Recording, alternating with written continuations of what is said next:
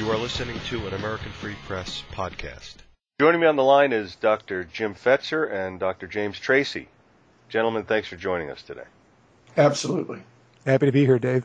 Now, coming up pretty soon, you know how time flies. Today is March 4th. In 15 days, we're going to be at American Free Press's national headquarters in Maryland for a conspiracy symposium. And of course, this was advertised in the American Free Press newspaper and on the website. I'm looking at it right here. The first 200 people who respond will be attending the AFP and Foundation to Defend the First Amendment free speech lecture, book signing, and reception featuring, of course, you two fellas. It's Saturday, March 19th from 10 in the morning till 5 in the afternoon. And the address is 16,000 Trade Zone Avenue in Upper Marlboro, Maryland. Of course, this is all on the website, and there'll be links here. And the cost is $49 prepaid or $69 at the door, plus you'll get your choice of 2 books from American Free Press's extensive stock. And there's going to be a lot of events happening on that day from 10 to 5. And we do have some seats available. Of course, it's limited by how many people we could fit in there, according to the fire code. So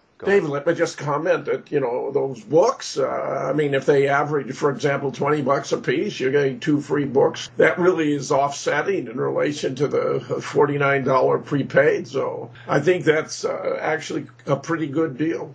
Oh, yeah, absolutely, of course. And what's included in that is also a buffet lunch.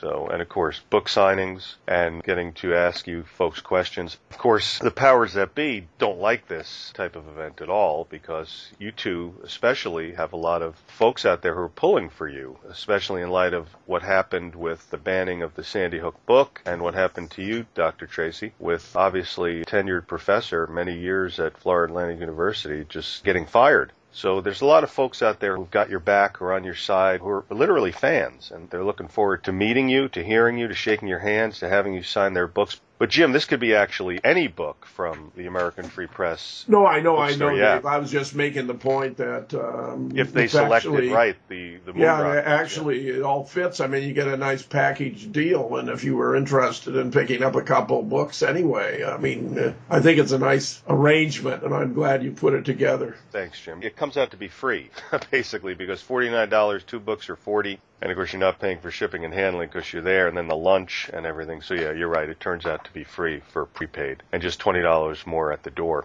So why don't we get into here, Jim, Dr. Fetzer? What would you like to tell folks right now who haven't yet gotten their tickets to come and see you folks? Why should they come and see you, and what's going to be happening there? Well, it's actually a rather extraordinary occasion. Here you have the editor of the book that was banned on Amazon. They had 20 books on Sandy Hook, only one of which drew conclusions disagreeing with the government, which happens to have 13 contributors, including a half a dozen PhD, current or retired college professors.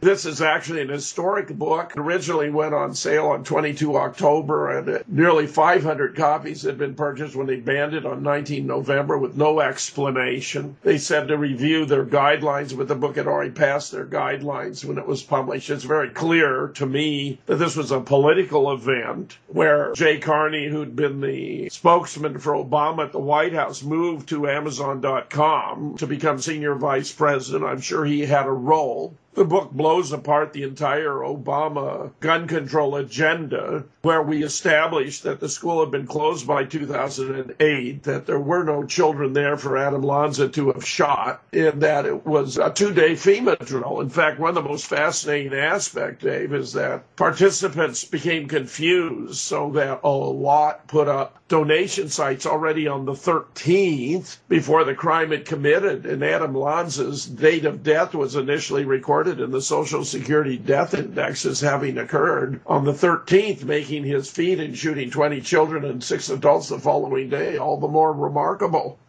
And James Tracy was the first really to undertake a scholarly investigation, publishing an article about the press conference held by Wayne Carver that had so many anomalous events. It was in the vanguard of attempting to expose the fraud, where he has then been repeatedly subjected to attacks by Lenny Posner, who claims to be the father of Noah, a most unusual little boy, because Noah not only is reported to have died at Sandy Hook on 14 December 2012, 2012, but again in Pakistan on 16 December 2014, and where a death certificate that Lenny provided to Kelly Watt during nearly 100 hours of conversation they had, where Kelly repeatedly asserted her skepticism about Noah, turns out to be a fabrication with an authentic bottom connected with a fraudulent top. It doesn't even have a file number. It has the wrong estimated time of death at 11 a.m. when the shooting was taking place between 9:30 and 9:35. It's an obvious fraud. And if Lenny actually had a son who had died there, he would not have had to fake it. I believe that Lenny is worried that if the hoax becomes known, that he may have to return in excess of $1 million that he received from sympathetic but gullible Americans, and might even be prosecuted for fraud, so that when James Tracy simply made an inquiry to determine whether or not Lenny had a legitimate copyright claim regarding the photographs of Noah, he turned it into a vendetta against James, which was picked up by several newspapers in South Florida, and pressure was clearly brought upon Florida Atlantic to fire him. This is an extraordinary event. The fact that their consciousness of guilt, that this is a clear violation of his academic freedom and responsibilities as a scholar, in my opinion, is indicated by the fact that the official reasons were the failure to submit certain forms about his outside activities in time after 35 years in higher education.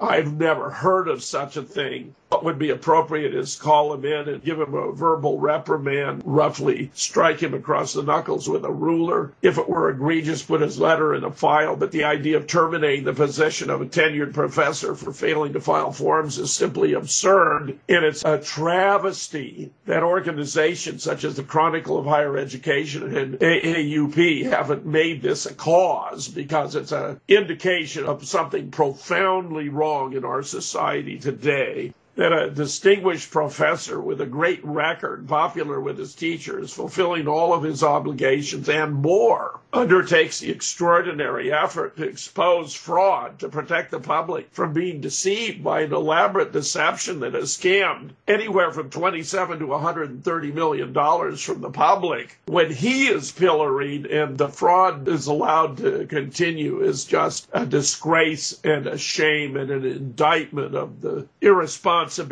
and the lack of diligence of these organizations, which claim to be standing up for academic freedom and the principles of American universities. Dr. Tracy is not going to be allowed, under orders from his counsel, to discuss the particulars of this case, but we will be, of course, going into, in a broad brush way, the sad matter that happened. James, did you want to add a little bit to what Jim just said? I think Jim's covered a good deal of it.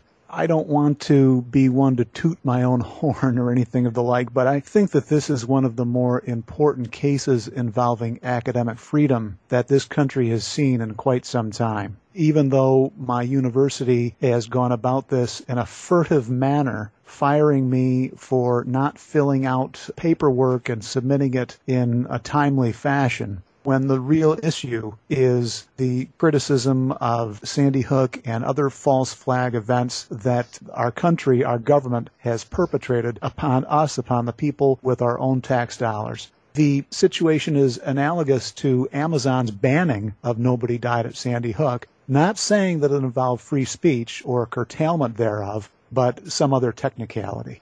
They're operating behind the curtains, giving us these excuses so as not to actually create any attention or public concern, when in fact the real attack is on free speech itself. Unfortunately. Jim, you regularly go around the country giving speeches and discussions and lectures, and you just actually were out in the western part of the country, I believe, out in Washington or Oregon. Dr. Tracy, how about you? Have you gone around and discussed this, or will this be the first time? This will be the first time that I've actually discussed this in a conference setting or public talk setting, or the equivalent. I have spoken to a variety of alternative media outlets, as you may know, over the past month or so, but I've not actually done a public address such as this. Mm-hmm. And how are you feeling about that? I'm excited. I'm looking forward to it. And I'm looking forward to seeing and speaking with supporters of both Jim and I and our area of research, which, is something that other academicians, they eschew, they ignore, they overlook. They don't want to rock the boat. They have a good thing with their tenured position in the academy, and they don't really want to take on these difficult questions that no one else, unfortunately, are addressing. These are extremely pressing political, national, geopolitical questions that we are raising and research that we are undertaking. And again, unfortunately, given that we have thousands of professors in this country, many of whom are in the humanities and the social sciences and are well equipped to be able to address these types of questions, they do not do so. And I think that's a real failure of the academy. It makes it even worse. It propounds the situation when we have journalists and journalistic outlets that also fail to address these questions. And I'm, of course, not talking about American Free Press or other good alternative outlets, but rather the establishment mainstream media. They espouse the First Amendment and the right of a free press, and yet they don't actually use that to hold those in power's feet to the fire. Yeah, it's pathetic. Jim, you are going to be giving a video presentation on Sandy Hook and the Boston bombing. Why don't you tell the listeners about that? Yeah, I'll give a bare bones about Sandy Hook and about the Boston bombing, two separate presentations, each running 20, 30 minutes apiece, and you can see the evidence for yourself. It's really all the more convincing. I have given so many radio interviews, but it's overwhelmingly more convincing to actually see the evidence up close and personal of what was going on both of these occasions. I wanted to ask you, before we close this out, Dr. Tracy, how long were you at Florida Atlantic University? Since 2002. So we're talking almost 15 years, 14 years. With a spotless, flawless record as well, as Jim mentioned earlier, in terms of my teaching, research, and service.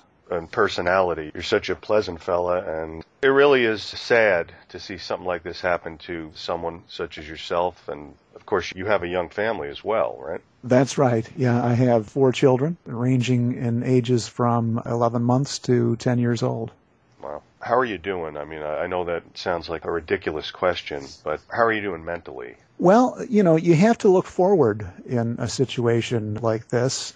And that's what I'm doing. I'm active in terms of helping to oversee the Legal Defense Fund that Jim, myself, and a group of others have established in order to help gather funds for a investigation and legal defense. And so that's, to a large degree, what is occupying my time right now, and generally conversing with and collaborating with the legal team, the attorney, and that's more or less it. So it's something that one could really, I suppose, get down in the dumps when they are in a situation like this. But you have to also consider it to be something of an opportunity, a challenge. And I don't think that we are presented with those sorts of things unless there's some understanding that we can deal with them. That's the sort of faith that I have. And I'm sure that seeing all these folks out there on the 19th at the Symposium is sure to lift both of you guys' spirits, seeing people who really are rooting for you. And I know this, that they do, because I see the comments that are posted in regards to you guys. And like I said, there's a lot of people out there who are rooting for you, who have your back. Jim, any final remarks? Well, I'm very much looking forward to seeing James there. I think it'll be a terrific occasion. And, of course, we welcome one and all who want to learn about these threats to academic freedom and to liberty in the United States, because this is emanating from your own government. Federal, state, local authorities were all involved in both of these events, and it's completely shocking how the abject failure of the media to expose them, which has fallen to us. We welcome one and all. Hope to see you there. James? Yeah, I would just second that. I'm looking forward to seeing Jim and to addressing the audience and taking questions and having a good, fruitful discussion. Gentlemen, I want to thank you so much for the time you spent explaining all this to the listeners, and looking forward to seeing both of you on Saturday, March 19th at 10 in the morning. Thanks, Dave. Thanks very much, Dave.